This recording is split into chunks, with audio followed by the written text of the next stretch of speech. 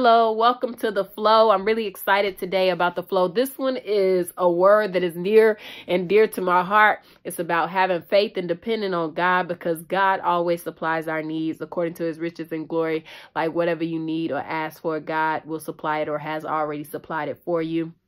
You know, you just need to search or look or consider what God has done for you. But I want to start this word out today because God blessed me with it. And I started out with a question to God about the Bible scripture where he says, the heaven is my home and earth is my footstool. And I'm like, well, how is God in two places at once? You know, when I read a Bible scripture or a parable, I be thinking like, how are you? Or just ask God questions to search him out and see what he meant by that. And it's very profound what God is saying in this when he says heaven is my home and earth is my footstool, how he's in two places at once. His mind, he's telling us that his spirit and his body and everything about him is in heaven. But with earth being his footstool, his physical body stands there. His movement is here on earth, but spiritually is heaven. It's saying being heavenly minded, but physically here on earth.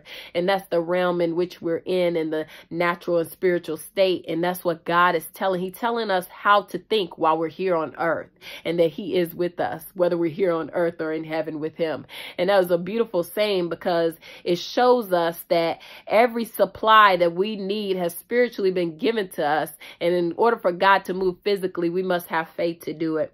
And one of the Bible scriptures that show me that, it was the scripture where the fish is in the mouth and Jesus said, the coin is in the fish's mouth, and Jesus sent Peter to go get it.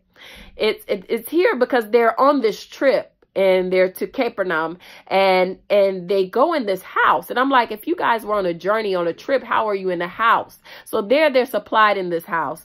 And the taxpayers or tax collectors are asking Peter, don't your teacher pay taxes? And Peter's like, yeah, sure. He's just answering out of the side of his neck, like, yeah, the teacher does pay taxes. And Jesus, he goes into the house, and Jesus is there, and he knows what Peter is about to ask. So Peter doesn't ask it. And Jesus asked him, like, you know, who pays taxes? The children of the the children of kings, or the children, or the strangers? And Peter says, of course, the strangers.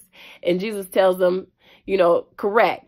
So that they don't sin, go get a coin out of the fish's mouth. And what I'm trying to say in this instance is, hold on one moment. Yeah. Spaghetti in that day. Okay, thank you.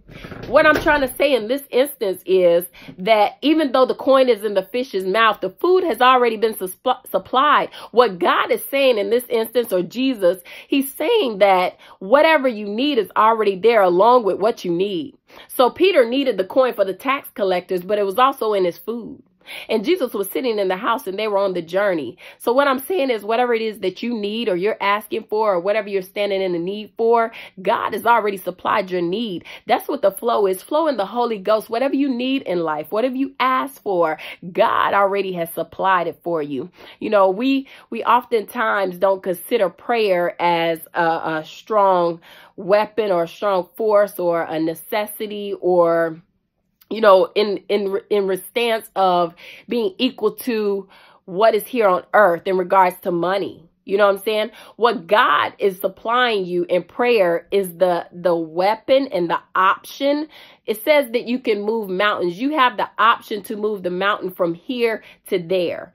And it says once you do that, everything else is impossible. That means because it was placed there and you were capable of moving it, now you're capable of moving everything else on earth. If you can move earth, you get what I'm saying? Earth is there and the mountain is there on earth. And if you can move earth, then you definitely can move anything else. So God is saying whatever you ask and stand in the need of a prayer. And if you can move this mountain and you have enough faith to do it, then you have enough faith to do anything else, and all things are impossible thereafter. And that's what Jesus was trying to show Peter when he sent him to go get the coin out of the fish's mouth. The fact that he threw his line out there to catch it is the mere fact that he caught it, and that's what occurred. The first fish he was able to hook and had the coin. He didn't have to stand out there and continuously hooking fish because he had faith enough and believed in the word word that Jesus was saying.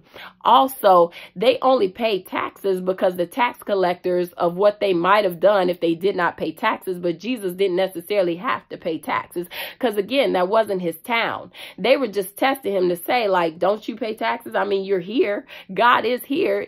Earth is his footstool, but heaven is his home. So he's able to call on that fish and that coin and bring it to us. So I just wanted to let somebody know that God will supply all your needs according to his riches and glory. You know, we continuously ask God and he supplies all our needs.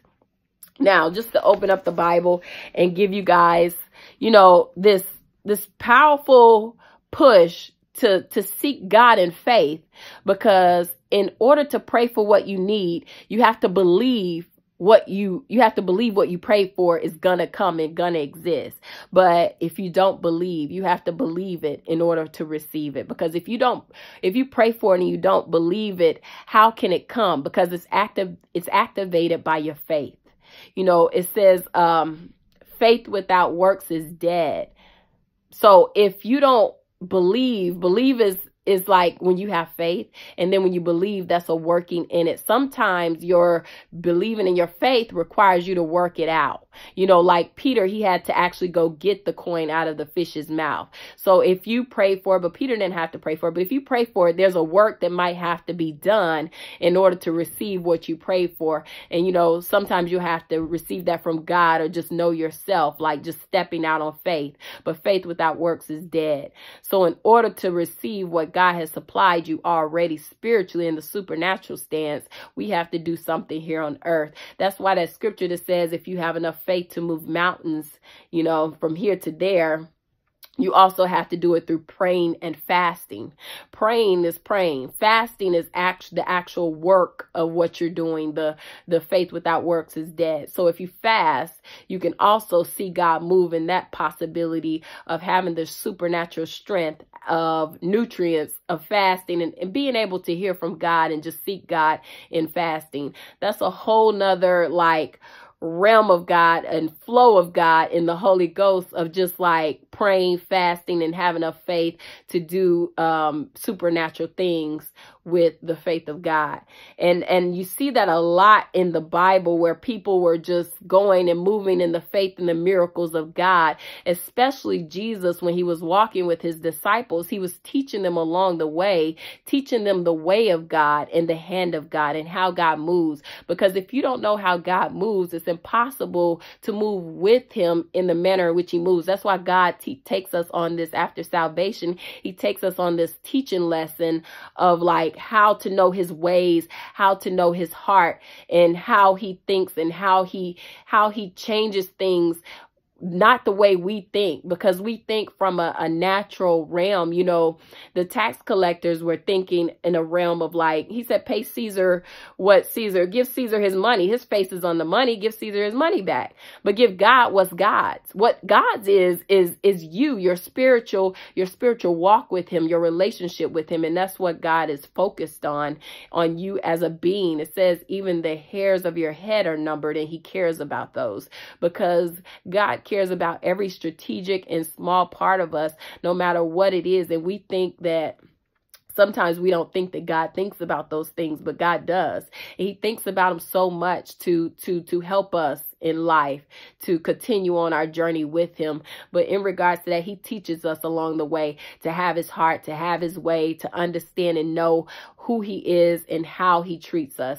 That's all I wanted to say today about faith, about God supplying your need and knowing that he is capable to do exceedingly abundantly above all we could think or ask, you know? So the flow, much love, be blessed.